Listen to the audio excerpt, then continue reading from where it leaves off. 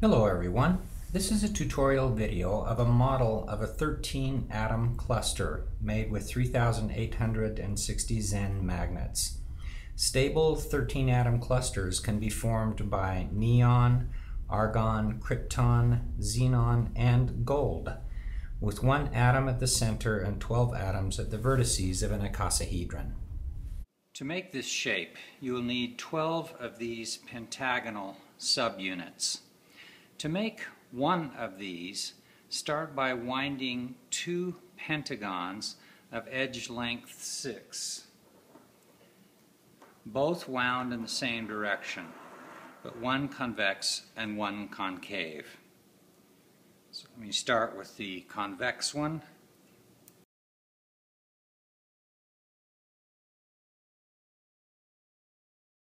That is a convex pentagon with edge length 6. We'll make a concave one.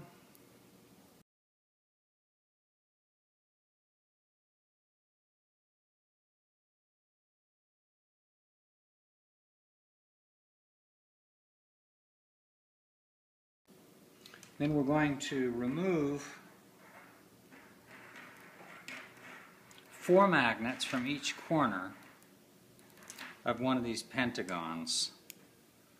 1, 2, 3, 4.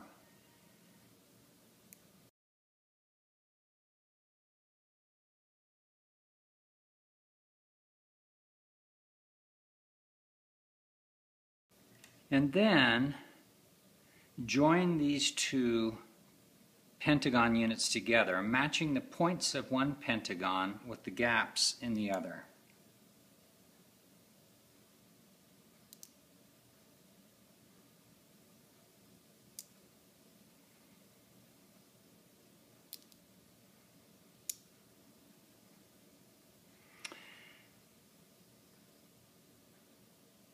In order for all of the pieces of this shape to fit together correctly, their polarities need to match.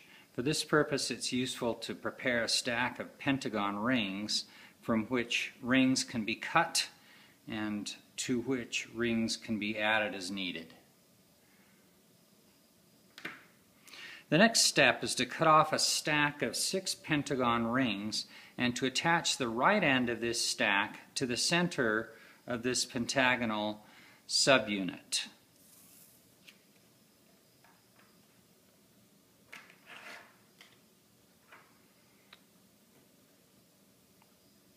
So I'm going to take the right end of this and hope to attach it to the center of the pentagon.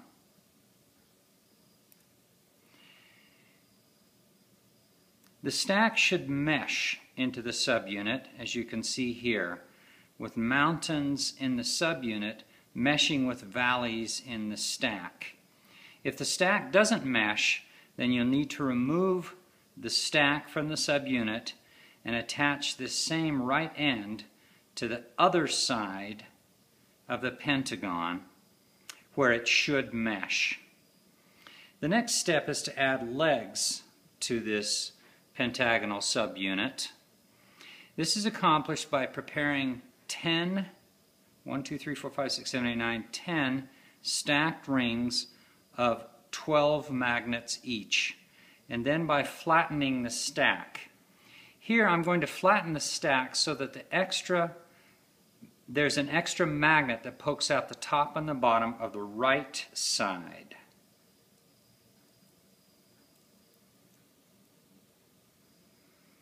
So you can see there's an extra magnet here and an extra magnet there, and no extra magnet on the left side of the structure.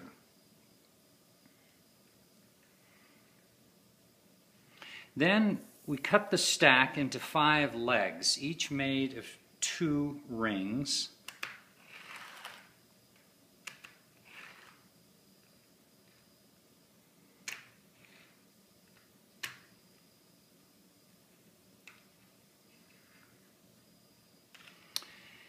And then we remove 1 magnet from the end of each leg, from one end. that magnet right here on the end.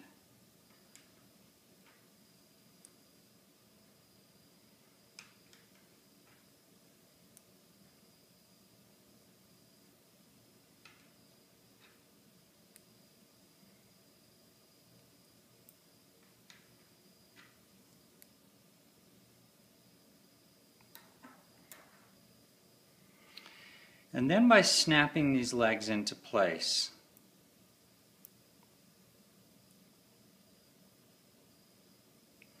and they should snap into place pointing in the same direction as the pentagon stack, like this. So they come out this way instead of going down that way. Sure enough, these snap into position just fine.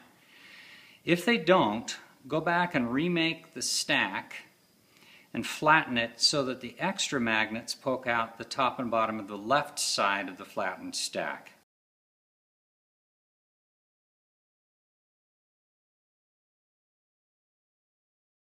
The next step is to build the central sphere, which is a truncated icosahedron.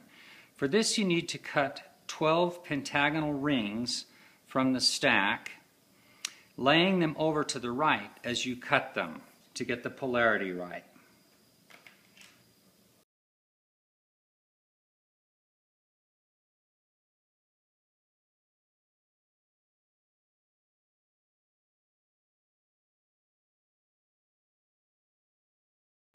You'll also need 20 hexagon rings of the same polarity, cut in the same way.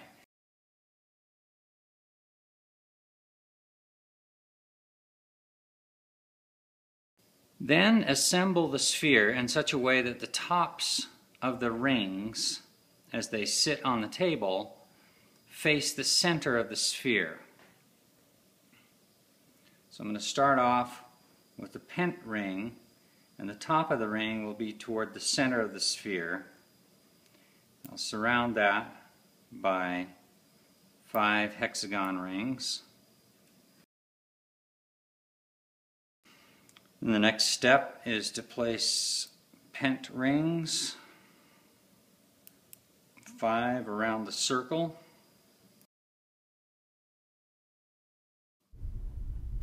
And then another round of hex rings.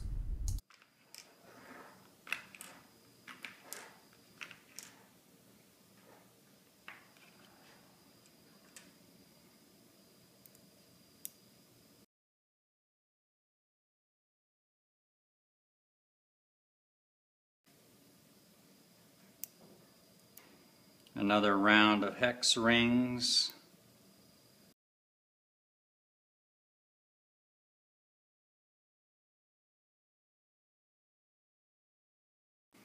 And then we're ready for another round of pent rings.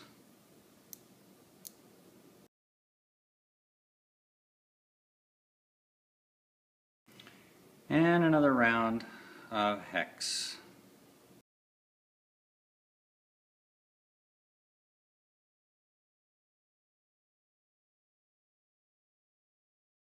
And then finally, a pent ring on the top.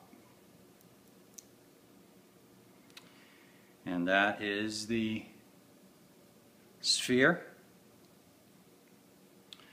the truncated icosahedron.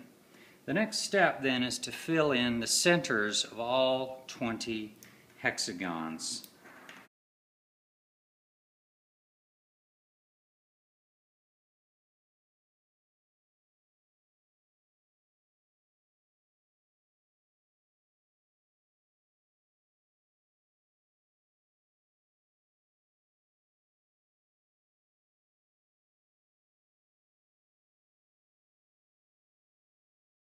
The next step is to add a stack of 6 pentagonal rings to each of the 12 pentagons on this sphere, attaching the left end of each stack to the sphere.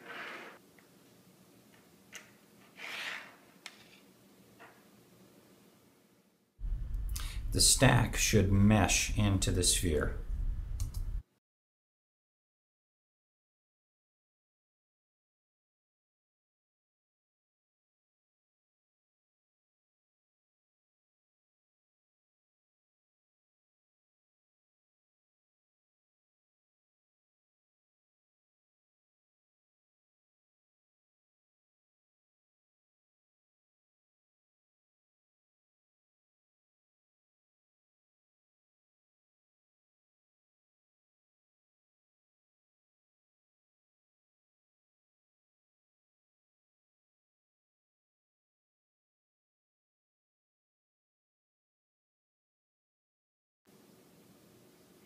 We're ready to put this whole thing together.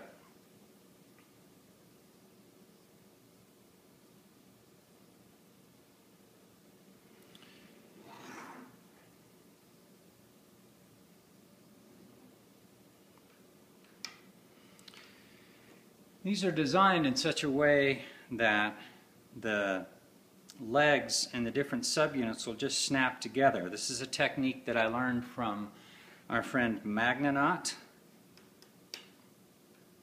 Just like that.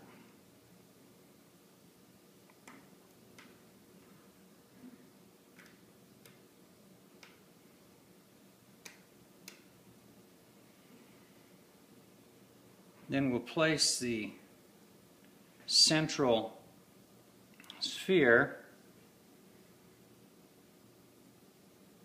and these should mesh together if all has gone well.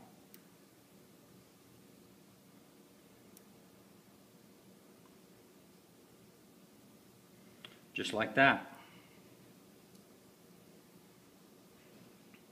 Then we'll continue the construction .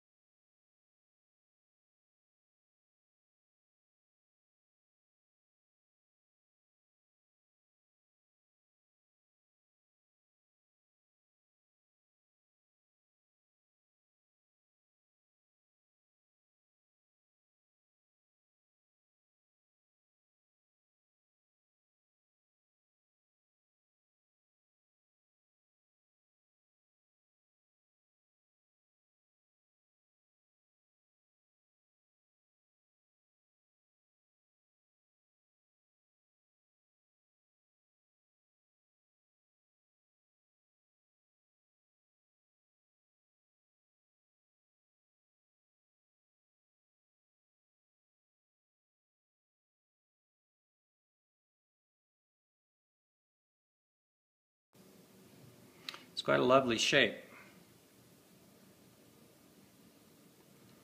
and quite strong.